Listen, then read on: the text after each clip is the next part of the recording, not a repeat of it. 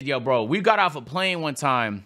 I think it was when we went to Austin. We got off a plane and there was a lady waiting outside, like on her phone, like she was first out the plane. She was waiting on her phone like this, and then me and Kai came out at the same time. The lady looked up and she goes like, "Oh hey, Kai," and she asked for a thing. I forgot what it was called, but she worked for a magazine and she was asking for a story from him.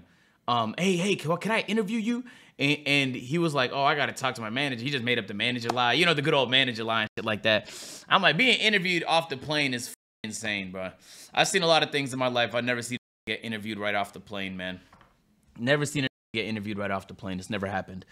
That's new to me. That means she sat there the whole time knowing she wanted to interview the all flight and then ran out the thing, prepared her interview questions on the plane, and then as soon as the nigga got out, asked him.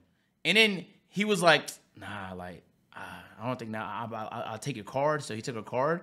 And like she was relentless, bro. She asked like 3 follow-up times. It wasn't TMZ. It was some like I think it was some local shit. I don't know if it was local, but I wasn't familiar with it.